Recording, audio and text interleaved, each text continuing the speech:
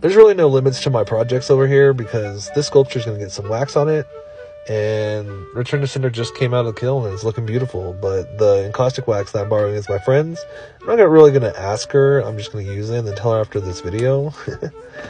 So the dripping that's occurring, look at that. Drip, drip, drip. And it broke. Can you believe that? But instead of getting mad about it, I'm not even mad. Actually, I'm kind of happy about it. I'm doing kintsugi. If you know what kintsugi is, instead of like trying to hide the crack, we're